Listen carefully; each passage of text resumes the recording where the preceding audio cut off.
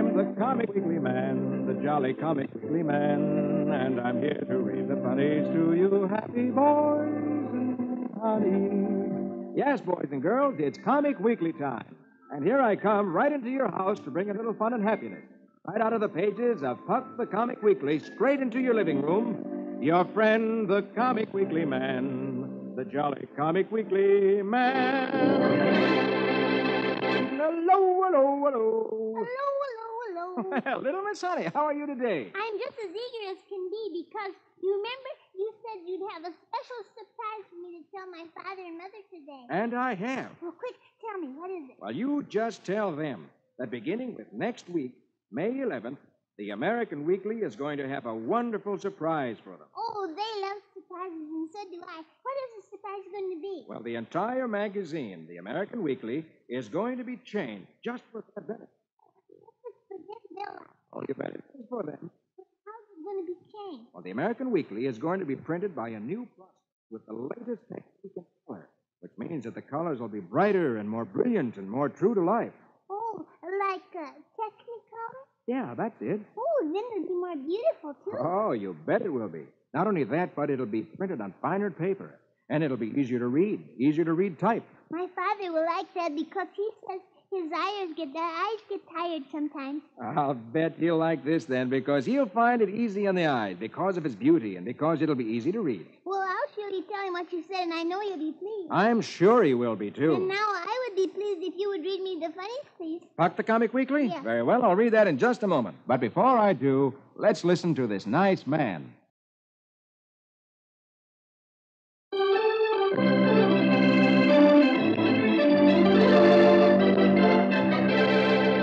Now, here we go with Puck the Comic Weekly. And on the first page, Hopalong Cassidy. Magic words for the music, please. Very well, my lady. 6 guns blazing as he thunders along. Give us music for Hopalong.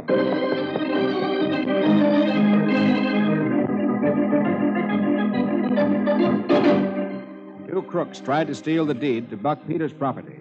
Hoppy had run the thieves down, captured the one who had the deed, and got the deed back for Buck. But one night, the thief was joined by his pal, who rescued him, and the two escaped from the Bar 20 ranch. Buck Peters had gone on by train to Wyoming. Hoppy, California, and Lucky, and the ranch hands are moving the furniture and other belongings by horse and wagon. As they near their destination, one of the ranch hands says to Hoppy, "Hey, we must have scared those 2 saddle tramps off the Bar 20 good and proper. A week's traveling's put us within shouting distance of Buck's new ranch, with no sign of trouble." California, who's driving the wagon, hollers, "Sure, shucks. I knew all along 'twarn't necessary to send Buck and Rose on ahead by train. You meant well, Hoppy, but there was nothing to fear." Suddenly, a volley of shots rings out from behind bushes and trees along the trail. "Double back!" Hoppy and his friends gallop for cover as the leader of the men who have fired at him shouts, "That's the homesteader Selden told us about, men. Get your horses and ride them down. And this time, don't miss."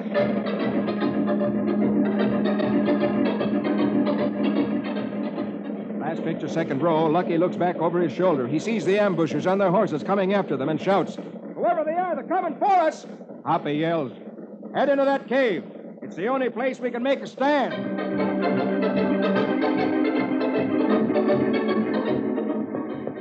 First picture, bottom row, the ambushers rein in a short distance from the cave. "Hey, they hold up where our guns can't touch them. Well, scatter to one side and block that hole with dry brush." They dismount, slip around to the side of the cave where they're out of range of Hoppy's guns, and quickly they pile dry brush into the cave's opening. Higher and higher builds the pile, and then one of the men throws a lighted stick into the brush. The brush catches on fire and fills the opening of the cave with a thick cloud of smoke. Last picture, inside the cave, California exclaims, "Hey, they're buzzards. They're trying to smoke us out." Hoppy says grimly, "Or suffocate us. We won't have much choice once this cave fills up."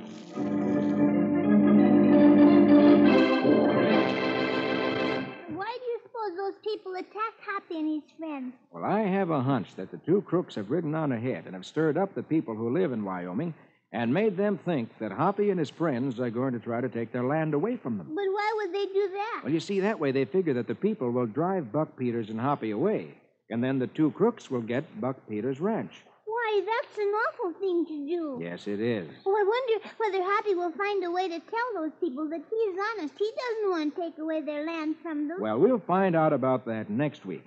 Now? Oh, now can we go over to page 3? Because I'm sure we'll find Prince Valiant there. Very well, over the page we go. And you're right, here he is. And last week, you remember, the missionaries had arrived from home, and now the little baby twins can be christened. Yes, and I know you're anxious to find out about that. So here we go with Prince Valiant in the days of King Arthur. Eckert, Breckett, Gray Mulkin, and Quince. Music romantic for a fair, fair prince.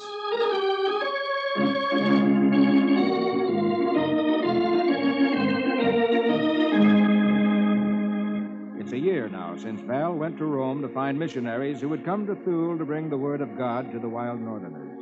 And now, after a long, hard journey on land and sea, Rufus and Egil arrive with the churchmen. But only a few of the missionaries have survived the perilous journey from Rome. But those that are left are ready to begin at once their task of teaching Christianity to the Northmen.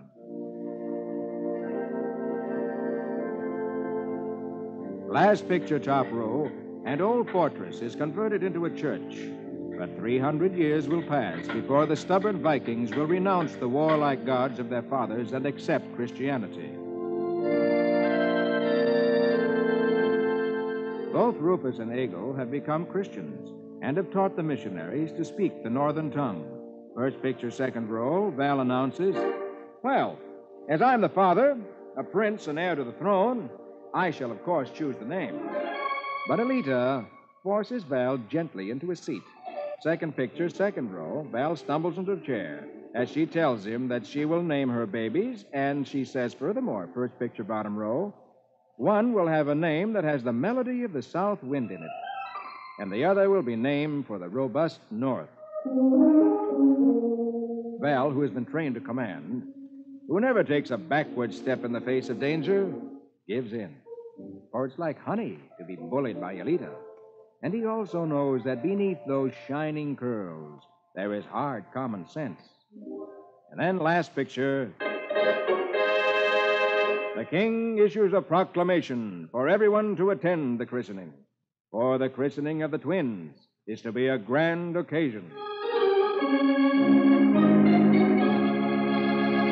Oh, I wonder what the babies' names will be. Well, I don't know what the one named for the south wind would be, but I can guess what the one who's named for the north wind would be. What do you think the one who will be named for the north wind will be? Oh. You're silly. No one would name a baby that. Oh, I was just teasing you. I don't know what they'll be named either. Next week, maybe we'll find out. Now? Oh, now I'd like to read Donald Duck. Very well. Turn over the page. Go past Perry Mason and the Lone Ranger. Cross over the page past Jungle Jim. Turn over that page. And here he is on page 6. And here we go with Donald Duck. Say the magic words with me. Squeejum, squeejum, squiddy chicka chack. Let's have music to fit a quack quack.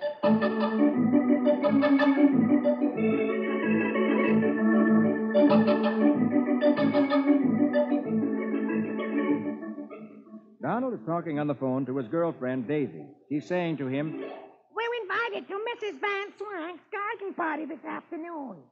Oh, yeah, big deal. Daisy goes on, "I'm on the reception committee, so I'll meet you there. Now remember, it's a garden party, so wear something appropriate."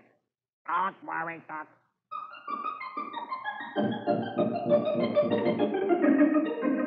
That afternoon, Daisy comes to Mrs. Van Swank's garden party dressed in her best jacket and hat. Because, of course, a garden party is a very fashionable affair where both women and men dress in their nice summery clothes. And then Daisy hears, Hi, Doc. She turns around and sees Donald wearing a battered straw hat, a pair of overalls, and carrying a rake and a hoe. And everybody gasps. Donald says, last picture, When do we start gardening? and Daisy falls in a faint.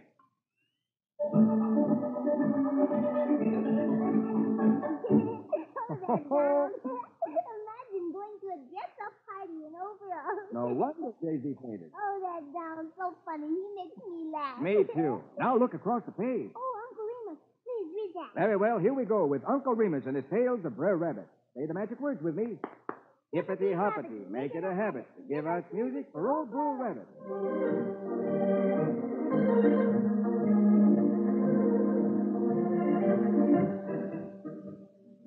Uncle Remus says, when Brer Rabbit helps the chillun, he helps them every which way.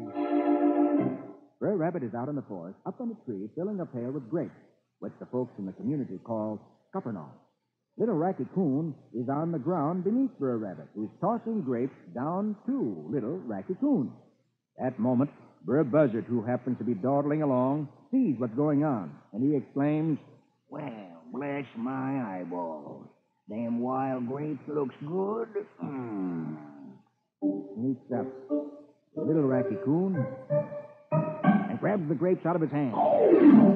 Little critter, you is had enough. First picture bottom row, little Racky Coon puts up his fist and dances around in front of Brer Buzzard, shouting, Give me, you give me them stubborn or I'll splatter your nose all over your ears. Brer Buzzard leans back against the tree, saying, You is too little to hurt a flea. Racky Coon shouts, I'll show you. Just then, Brer Rabbit, who's up on the tree, whacks Brer Buzzard in the head with a pail. And last picture, Brer Buzzard staggers down the road. That's the bamminest little one I is ever met. Brer Rabbit chuckles and says, You just wait, little Racky Coon. I'll get you some more scuppernongs. and Uncle Remus says, It ain't what you take. It's what you get for taking. That Brer Buzzard got just what he deserved, that big bully picking on little Racky Coon. Yes, wasn't that a good joke on him? He thinks that little Racky Coon gave him a punch that knocked him dizzy. I'll bet you he'll never do anything to Racky Coon again. I'll bet he won't either. And now it's time for Dagwood and Blondie. Oh, and here they are on the first page of the second section. And I'll read that in just a moment. But first, here's that nice man again with something interesting to say.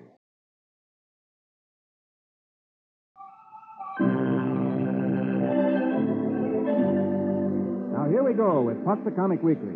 And on the first page of the second section, Dagwood and Blondie. Magic words for the music, please. Very well, my lady. Ramafoo, ramafum, zim, zam, zombie. Conjure me music for Dagwood and Blondie. Dagwood's boss is going away for an overnight trip. He's decided to take Dagwood along with him. As they're ready to leave, Blondie tells Mr. Dithers how nice it is of him to take Dagwood along. Dithers replies, Oh, he's a fine boy. I love him as if he were my own son. They go out to the car. Last picture top row, they find the car has a flat tire. Dithers exclaims, Oh, dear. A flat tire, and we haven't even started yet. My spare is soft, too. Dagwood says, Oh, don't worry, boss. I'll take your spare up to the filling station and get it repaired in a jiffy. First picture next row, Dagwood's at the filling station talking to the station attendant who's fixing the tire. Well, that was a big job carrying that tire up the hill. The station attendant finishes his job and says, Well, it'll be easier going back. You can roll it down the hill. Dagwood starts back down the hill, rolling the tire. Yeah, this is a lot easier. It's go Hey, wait, now. That's so fast. The tire begins to roll faster and faster. Hey, wait. It gets away from Dagwood, rolls down the street, knocks over two wheels. Oh, grab it. First picture next row, it knocks over a vegetable stand. Hey, what's the matter with you? Then it rolls into a china store. Oh, what's the matter? Oh, no, my beautiful China.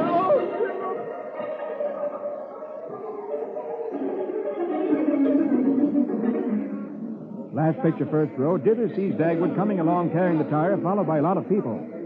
Here he comes with a tire at last. I wonder why the crowd is following him. Dagwood starts to put the tire in the car, and the crowd gathers around Mr. Dithers. One says, You owe me $20. Another says, And you owe me 15. Dithers starts handing out money as fast as he can, paying off all the damage that Dagwood has done. You owe me $40. Finally, the crowd is left. Dagwood says to Mr. Dithers, Okay, boss. The tire is on. We're all ready to go now. Dithers grits his teeth and knocks Dagwood down. Then he hops in his car and drives off. And there Dagwood is left, lying on the sidewalk with his aching head. Blondie comes running out and says she thought he was going Mr. Dithers. Dagwood answers, that's what I thought, too. Poor Dagwood, he always gets into trouble. Oh, he certainly did today. But didn't that tire look funny running down the street, knocking people over and knocking vegetables over? Yes, it did. And say, that reminds me. It's a good idea for children to keep their eyes open when they're walking along the street because sometimes wheels will come off a car and roll wild that way. Yes, and sometimes something like that happened one time when my father and I were walking down the street and the hubcap came off of a car and rolled right straight towards us and my father pulled me aside just in time. Well, then, you know what I'm talking about when I say you never can be too careful when you're near a street where there's traffic. Yes, I know. Mm-hmm. Well, now look, underneath Dagwood, Roy Rogers. Oh, yes. And last week, you remember, Roy and his friend Chubby Walden found the girl in the desert who pretended that she'd fainted. Yes, he said she was a school teacher who was on her way to Chubby's desert mansion. And then when Roy went to get her wagon, which had been broken, he saw two men riding off with it. And this is all part of a plan to trick Chubby Walden. And I wonder what it is. Well, last week, Roy caught up with those two men when the wagon overturned as they were trying to run away from him. Let's see what he discovers today. Here we go with Roy Rogers, King of the Cowboys. Yip-I-O, now here we go with Roy and Trigger. Yip-I-O.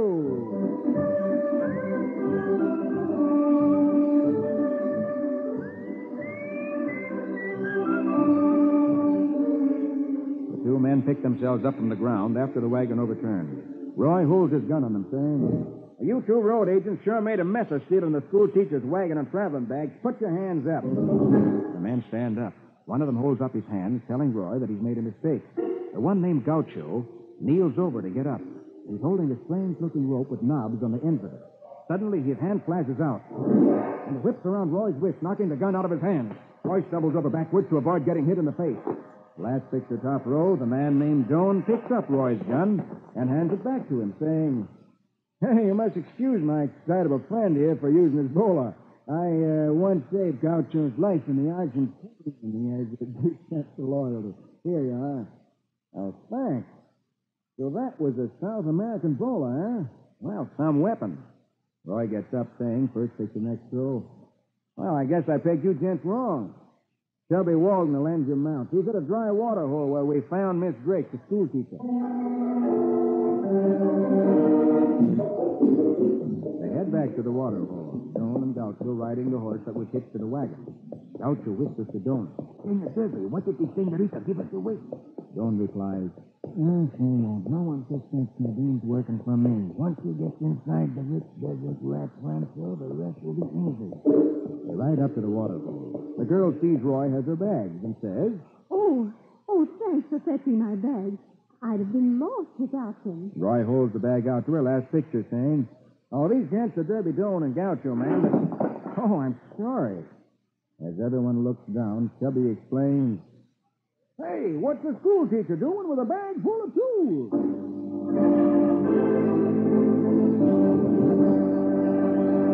I'll bet I know what the tools are doing in that bag. What? I'll bet he was going to try to get into Chubby's house, and then he was going to let those other two men in, and they were going to use these tools to open Chubby's safe and rob it. I have a hunch you might be right. I'll be eager to see how the girl explains about those tools. So will I. Well, we'll find out about that next week. Now let's turn over the page and see who's there. All right. Oh, look, it's Flash Gordon. And you remember, Flash has been captured by the giants on the planet Rhea. And last week, the Giants defeated the rescue rocket ship from Earth. And one of the ships exploded in the air when it was hit, and Dale was thrown out of it, and she was floating in space. I wonder what happened to her. Well, let's read now and find out. Here we go with Flash Gordon. Rig-a-rig-a-doon-doon, Tascum-a-tash. Let's have music for heroic Flash.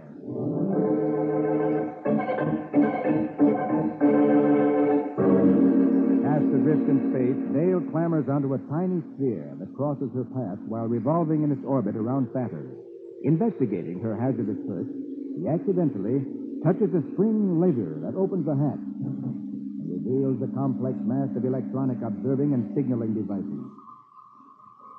Meantime, back on Rhea, a scientist discovers the accident when his recorder receives scrambled signals. He reports, the observation satellite 17-3 is out of order. Some battle debris must have fouled up its telesunder. Last picture top row, the space scanner is quickly focused on the trouble area, and Dale's image appears on the screen. The Rian King orders her rescued alive. I want to make tests on these Earthlings to see how much Brion gas we need to kill them when we conquer their planet.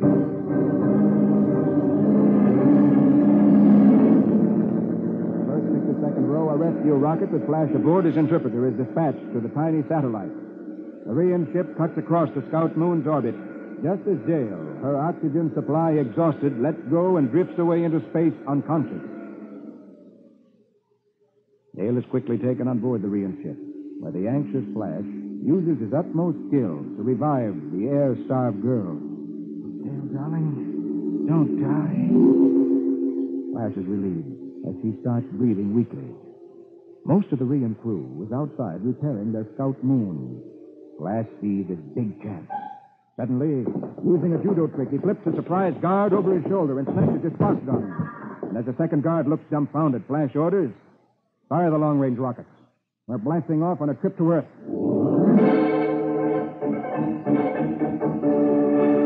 Hooray! Flash saved Dale, and he's overpowered the guard, and now Flash is master of the situation. Well, let's hope he's lucky and can manage to get back to Earth safely before the other rocket ships go after them. Do you think he'll make it? That's something we'll find out next week. Now, let's go over to the very last page to Dick's adventure. Oh, yes. I'm anxious to see what's happening because Dick is in the early days of America on the famous ship, Constitution. Yes, he's in the American Navy, and they were chasing a British ship. And they saw this British ship, and it started to run away. And they're setting a trap for the Americans. And I wonder what that trap is. Well, let's read now and see if we can find out. Here we go with Dick's adventure. Say the magic words with me. Riggedy pack as back as Dick. Let's have music for adventurous Dick.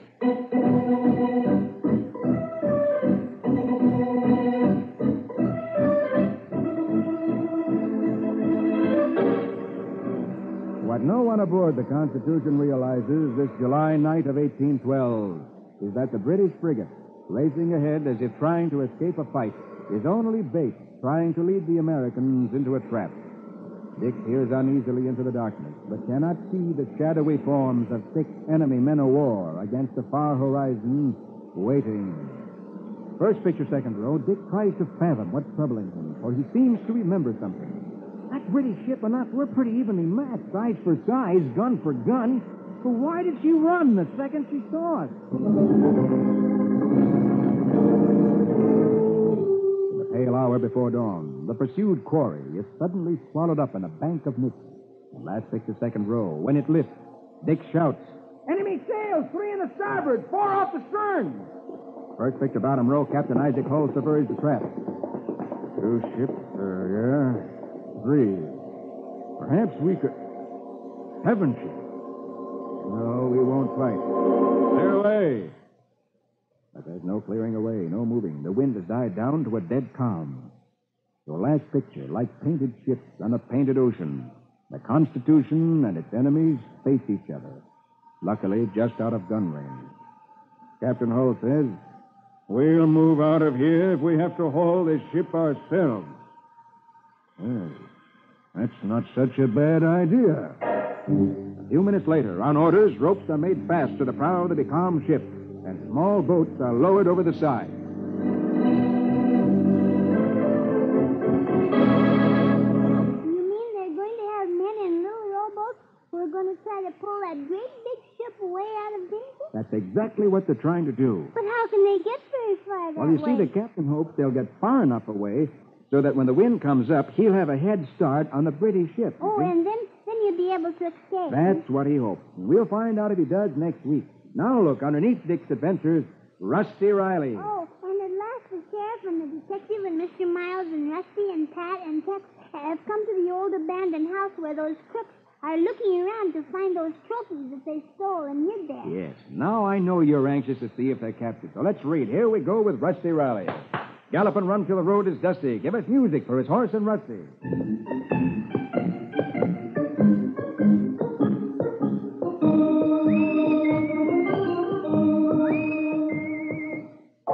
Sir Percival and Nobbs have found the trophies in the cistern where Rusty had hidden them.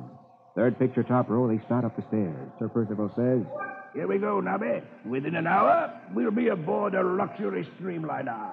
living a life of ease in some distant city. The last picture in the shrubbery outside. Rusty and the others see the inspector's flashlight give the signal that Sir Percival and Nobbs are coming out. Then first picture bottom row, the door opening. Sir Percival and Nobbs step out. Suddenly the lights are flashed on them. I say, what's the matter? The detective shouts, "All right, Duke and Limey Joe, put him up. This is the end of the line for you."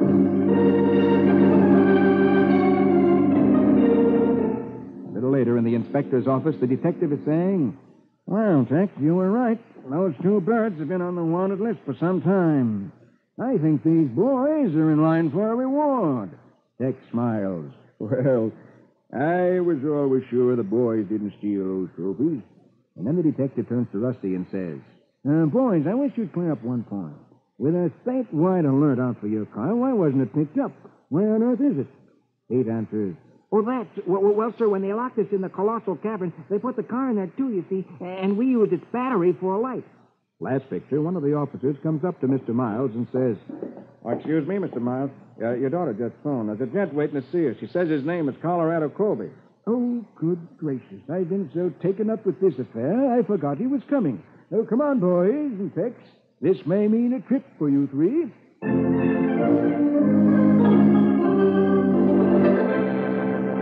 Oh, I'm so glad those crooks were caught and were put in jail, which is just what they deserve. And next week we'll find out who this Colorado Colby is. Oh, I bet that means you're going to start a new adventure. I bet you're right. Now, that's all the time I have. But before I go, here's that nice fellow with some more interesting information.